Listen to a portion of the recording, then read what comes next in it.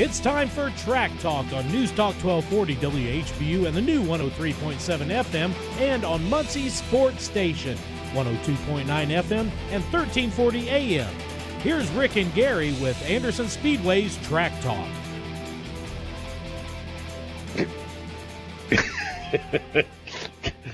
Good evening. Welcome to Track Talk. Rick Dawson, Gary Mong. We are in the special events studio at Hall in Anderson, Indiana. On a balmy Groundhog's Day. This is Tuesday evening. Groundhog's Day, and my car said 59 on the way. It did. In rain. And I hadn't heard. Coming. Did he see a shadow today? I hadn't heard. He did not. Were you in Anderson, Indiana today? I was. Did you see the sun? No, but he's in Pennsylvania. I didn't know whether it was sunny over there. That one doesn't predict it for everybody. We got our own groundhogs here that knows what they're doing. Okay, I guess you have conversations with groundhogs. We got some at the Speedway, as a matter of fact. Oh, we do, don't we? Destructive dudes. Anyway, he did not see a shadow, so we're going to have an early spring, whatever that means. That means it's going to be balmy on the 12th, the 19th, the 26th of March. I just want to be balmy during the season. There you go. No rain. So we actually got a racing fix last week. We did. Got back in last evening from Watermelon Capital Speedway at Crisp Motorsports Park. Yes. In Cordele, Georgia. Great place, great racing, a lot of exciting racing. In fact, we're going to talk to one of the winners here in just a few minutes. It was great racing. And it was a little different weekend for me. I mean, you did the same thing you always do. Yeah. Stop and go down at the end. But I worked the tire compound, which that's an easy job. That's why they give it to me. It's kind of boring, too. It keeps me out of their hair. But then during the races on Sunday, I actually worked pit road, which I had not done in years, and found out that my feet and legs haven't done it in years either. We were both sore by the time it was all done. But had a good time. I had the end of the pits, which after they had the last chance race, and they had a bunch more cars. I had more cars than anybody. I think I had 9 cars. I was watching, but had Scott Neal's car with Wes Griffith in it, and Harrison Burton's car, and several of the other contenders were down there. But attrition at my end was kind of bad too. It was at the beginning there, but then I think one of the cars you just mentioned ended up placing really good. Yeah, I did. Yeah. So we're going to talk a little bit more about that. Some other racing news before we get into that.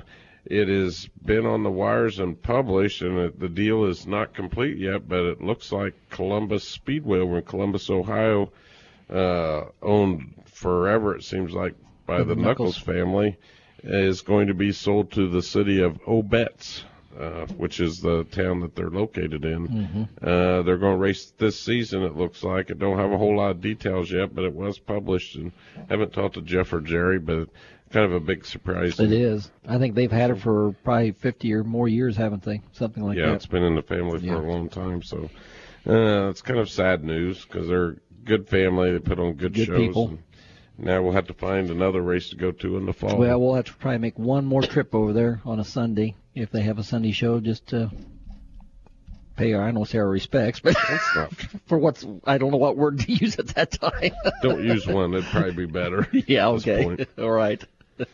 If you fly south, don't go through Atlanta. Oh, my gosh. The world's busiest airport. 45 minutes through the security line. And the second time in a row in less than a month that I've gotten on an airplane down there, and it's been well over an hour late in leaving.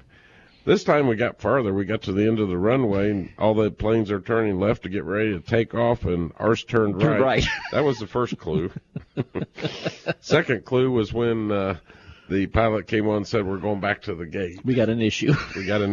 They'd already told us it was an older plane without Wi-Fi. That really makes you feel good right from the start to get on an older plane. But they've took them about an hour. They got it fixed, and we finally made it back. We did. We made it back. I just despise that airport. I just do. It's so big, and you can walk forever, and there's so many people, and it's just... It's huge. It's huge. If I can avoid the Atlanta airport, I do. Yes. Hartsfield, Jackson. But it was nice and warm down there this weekend. It was in the 70s. The weather was... Cool at night. it was cool in the morning, too. Yes. I mean, we had to have heavy coats and gloves on until about 9 or 10 o'clock, but then it heated up and we was in T-shirts. Yeah. But it was no rain after we got there on Thursday evening.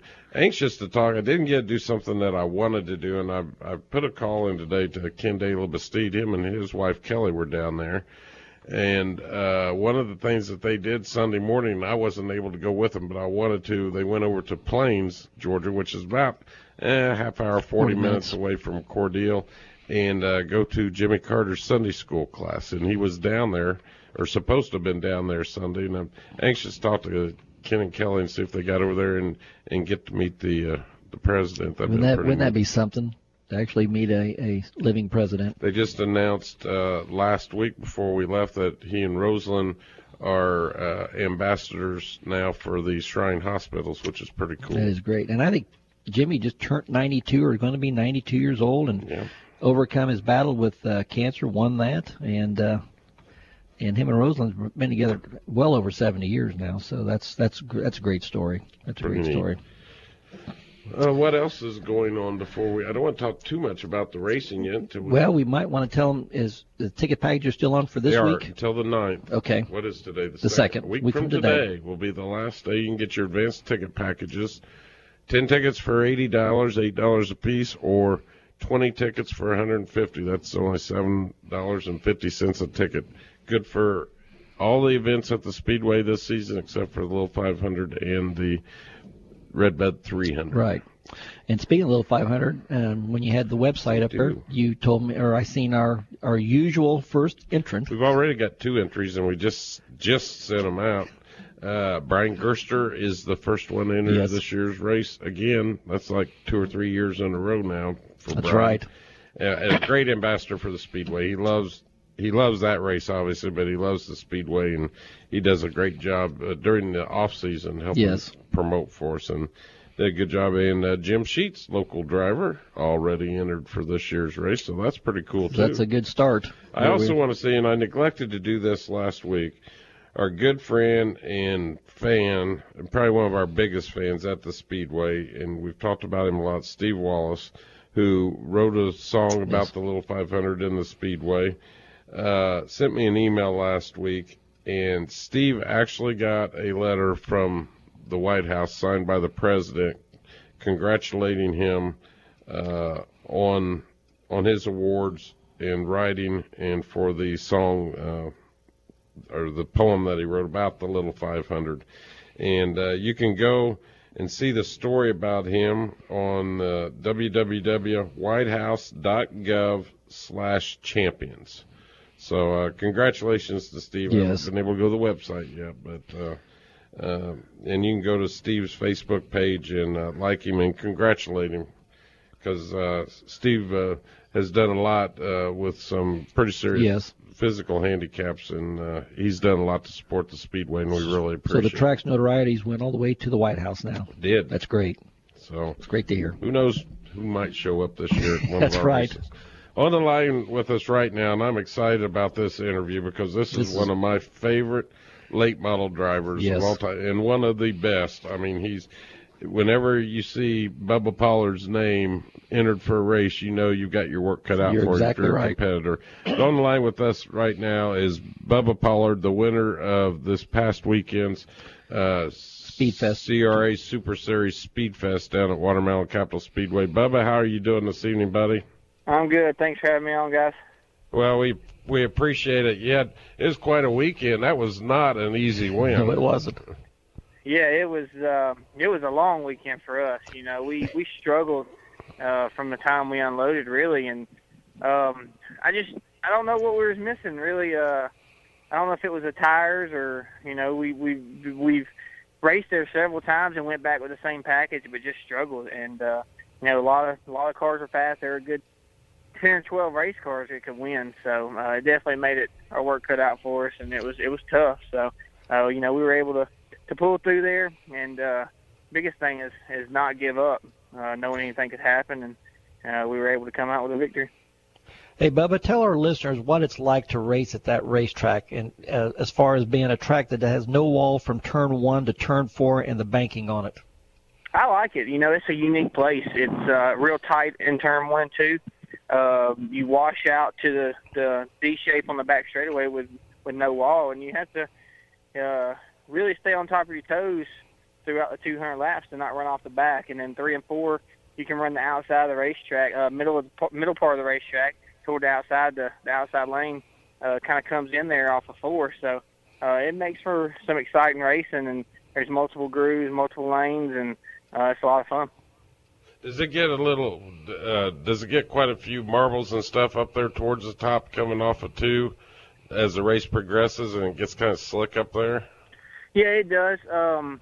Throughout the race, the racetrack, takes some rubber. It sees it in the daytime, and then from the nighttime, it kind of cools off. You got rubber at the top of the racetrack, and then you got to keep yourself from going off the back of the racetrack. So it makes it tough up off 2.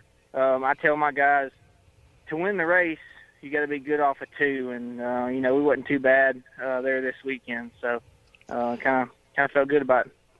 Bubba's one of the fortunate ones that didn't end up in the creek in 3 and 4. I think we was talking after the race. We actually had 7 cars through the whole weekend. Over the weekend go into the creek, and one of them just happened to be the 51 car of Kyle Busch.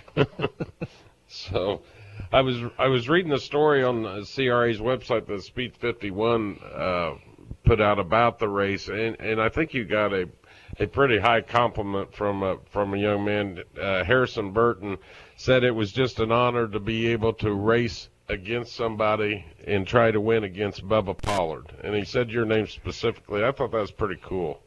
Yeah, it makes you feel good when guys like that, talk good about you and respect you. It makes you feel good. And, he's a good little racer himself. He's going to be great. I got a lot of respect for him and his dad for bringing him up the right way. And, there's a lot of young drivers up there that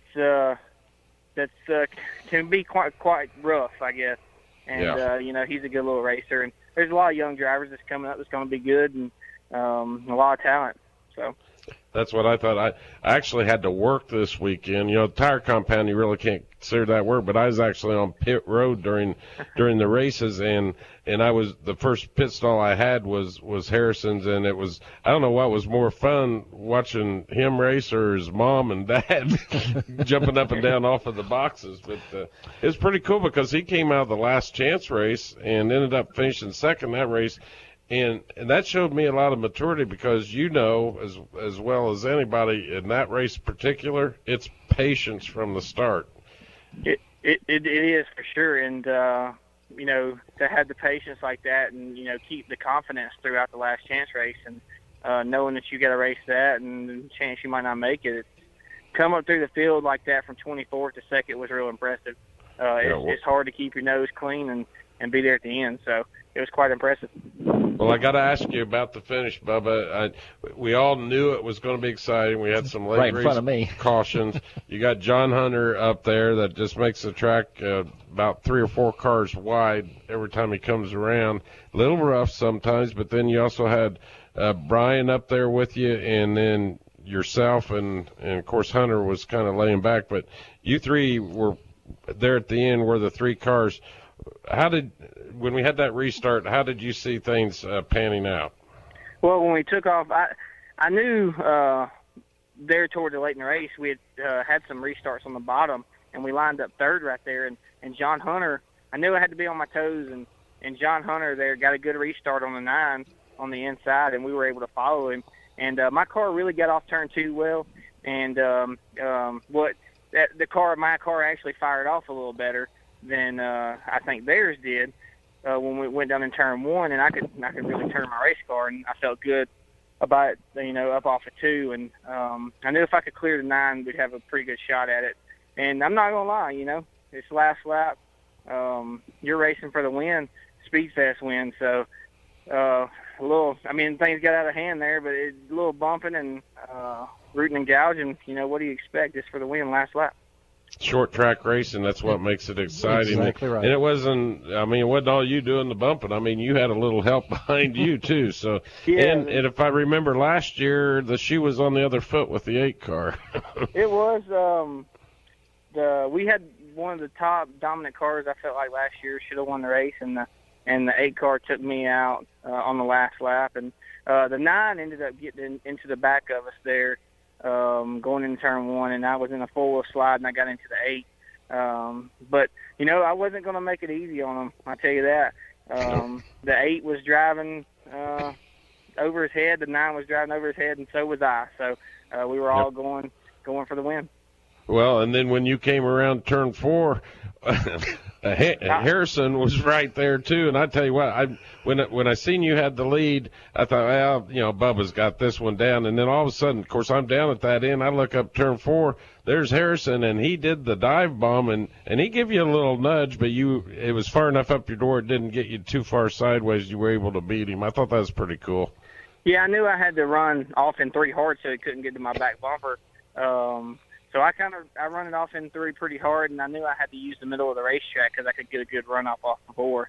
And as long as I kept him pinched down up off the 4, if he did get under me, I felt like I could win the race. So, it was a close call there. He had a good car there at the end. I think he took 4 tires at the break, and I think it showed up there at the end a little bit. But, we were fortunate. It's a fun race. It's exciting. That's what it's all about.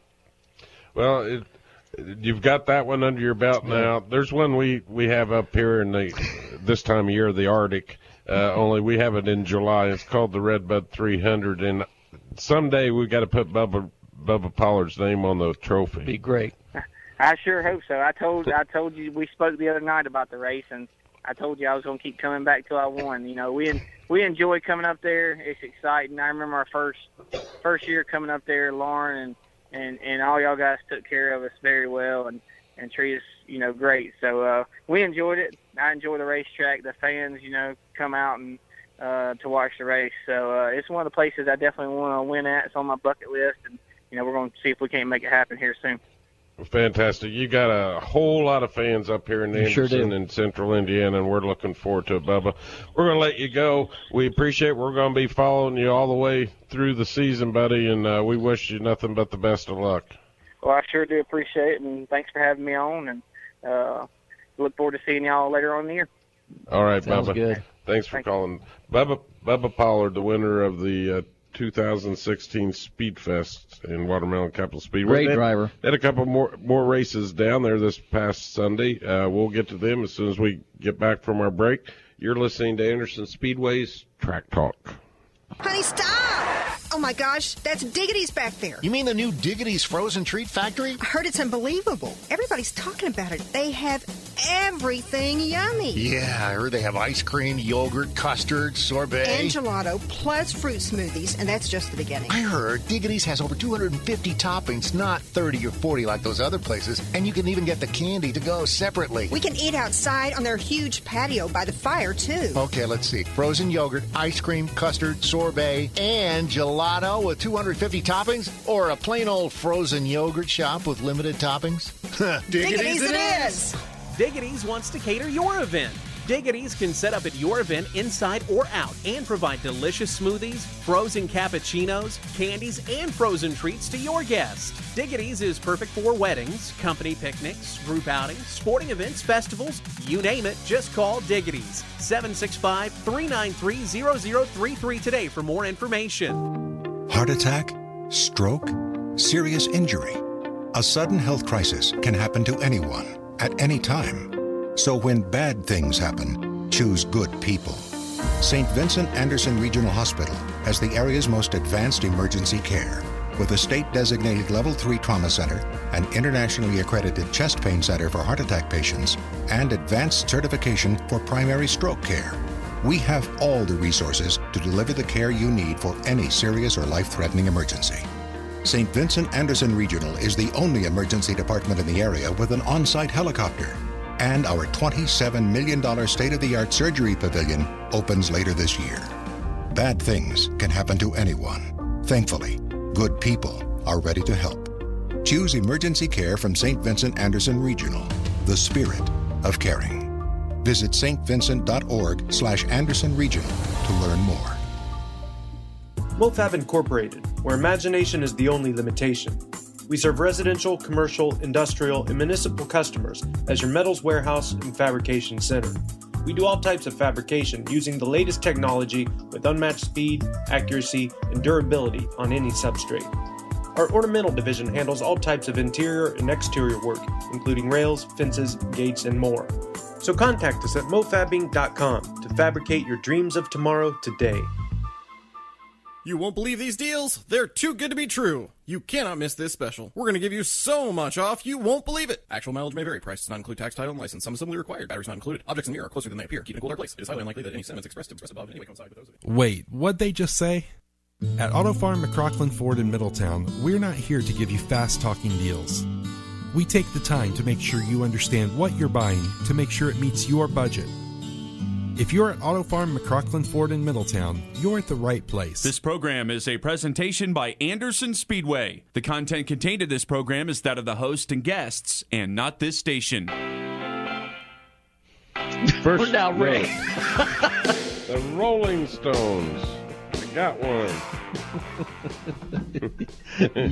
I'm not even going there. What do you mean? You cheated.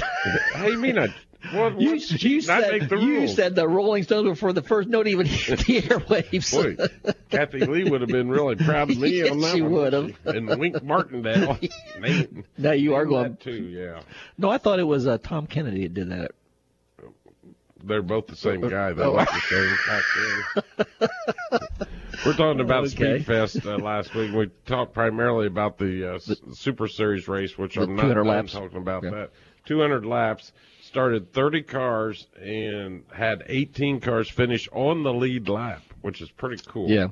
And I don't know how many was running. It looks like maybe there were 23 cars running, but that's pretty impressive, 18 cars on the Started off with 35 of them, so they had to do a last chance race just to get to that. Which took as long as the Jegs race almost, which you knew it would be. But guys like Steve Dorr, Harrison Burton had to make their way into the race through the last chance qualifier. Harrison finished second. Steve Dorr, who had a tough weekend, it just wasn't his weekend track because he didn't have that great of a car for the Jegs race, and he ended up with a ninth place finish in the Super Series race. But Steve Dorr, another car that was really fast, especially right after the break, was Scott Hansen, the 72 car. And I think they had a transmission problem. They were down in my end. They had a transmission problem, but he was in the lead and racing pretty close with John Hunter Nemechek there for a while. Yeah. Nemechek was making it hard for him to pass. I remember right before the break there, he was right on the tail end of the lead lap, and John Hunter Nemechek was right on his tail, and he held on to stay on the lead lap there at the break. Yeah.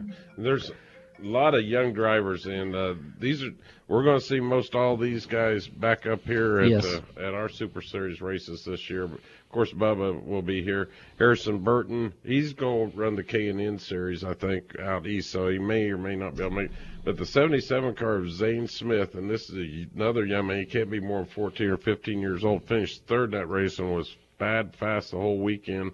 And this Noah Gregson that finished fourth, another young man, and Cole Anderson, the 97 fast cars. Probably the fastest car of the weekend was the 91 of Ty Majeski. Yes. And he had an incident right after the break with the 6 car of Dennis Setzer. Was Dennis driving it? I think so. Okay, it was either Dennis or his son was driving the Setzer. Either way. Anyway, had an incident while he was leading and had to go to the town. Never did quite recover. Did talk to Joe Nemechek, John's dad, several times for a while, and we're going to work on maybe getting him up here to the Red Bud. Of course, he's got I think he's got a full-time Camping World Series truck ride. We did give our hats off, Rick, to Quentin Bear from Indiana. We had our Indiana driver there that got 12th in that Speedfest. So an Indiana driver did get down there, and he did make it into 12th place. Messed up his primary car and had to go to the backup, and his dad told him, told me that they had to have a little sit down about taking care of equipment, and he did tell us that. Ended up pulling that one off and made a respectable comeback. So good for him.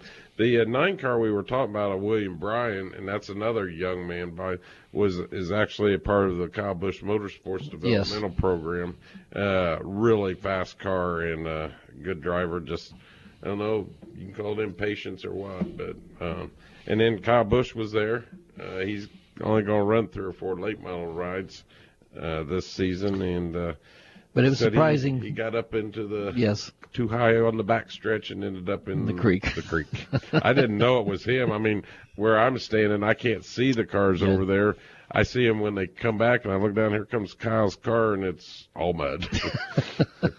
That was unusual. We've always had 1 or 2 in the previous years we've been down there, but not as many as we had this time. 7 over the whole weekend. It was crazy. We had a couple of them actually drive through the creek, and when they do that, this was kind of neat. And Scotty Mellon the flagman actually had it on his video because he followed one out on Saturday. They went through the creek, around the field, back out to the highway, and back in the main entrance of the track to get back to the pits.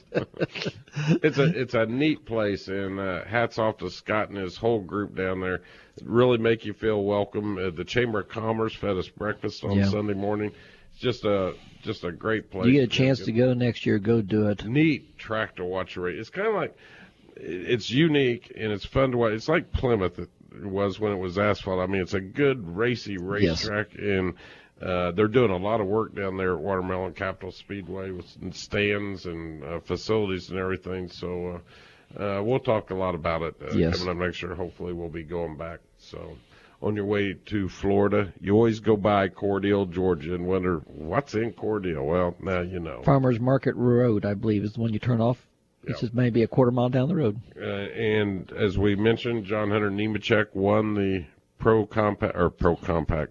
Series race earlier in the day. So it was a full day. I think it was a little over 5 hours of racing. Yes. And kind of gets you pumped up for the season. I'm ready. A week from this Saturday is the ARCA 200 down at Daytona Speedway. Yes. The Rolex race was this past weekend, so next week Daytona Speedway will come to life, and spring is here. When that happens, you know the racing around here is just around the corner. Don't forget to get out to the track and get your advanced ticket packages. This will be the last week for that.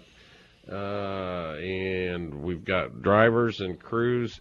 Get your memberships in, get your pit pads reserved, and get your numbers reserved for the season. Talked to Jeff Chu, who was down working with CRA this weekend, also our tech man, and he says if we can judge by the number of phone calls he had, we're going to have a lot of cars this year in all the divisions. He's gotten a lot of calls and inquiries.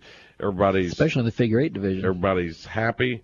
And Jeff knows that his job is, he's the first to tell you he's there to help. Yes. And so that's what he told us. Please use Jeff Chu. Great guy. We are so fortunate to the knowledge he has and the fairness that and thanks to the CRA crew and staff. It was fun being around. It's kind of like a little family down there. We all go out and eat and work together. Everybody works as a team. And it just went off without a flaw, and I think RJ and Glenn should be very, very proud of their crew this weekend, especially the guy that did pit stalls 22 through 30 on Sunday. Who hadn't done it for 20 years. I don't know. I can't remember last time. I don't know if it might have been ASA. I think I did it one time for them at Winchester, but I can't remember. Well, we appreciate you spending the time with us this weekend or tonight. We're going to be back same time, same stations. You can go to 1240WHBU.com and tune us in if you're not going to be near a radio, or go to our website where we post a replay of the show every week. Appreciate you spending the time with us. For Gary Mong, I'm Rick Dawson. Have a great week, and we'll see you at the track.